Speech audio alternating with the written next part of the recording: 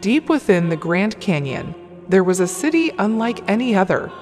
It was an ancient city built by a civilization that predated even the ancient Egyptians. The city was hidden beneath the earth, and its entrance was hidden behind a thick veil of vines and foliage. The city's walls were adorned with intricate hieroglyphs and beautiful statues of the Buddha. The people who lived in this city were peaceful and spiritual and spent their days in meditation and contemplation. They were deeply religious, and their city was filled with temples and shrines dedicated to their gods.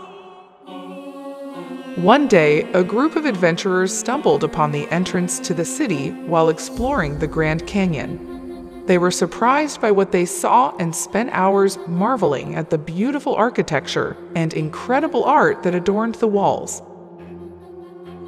As they explored the city, they came across a group of monks meditating in a temple.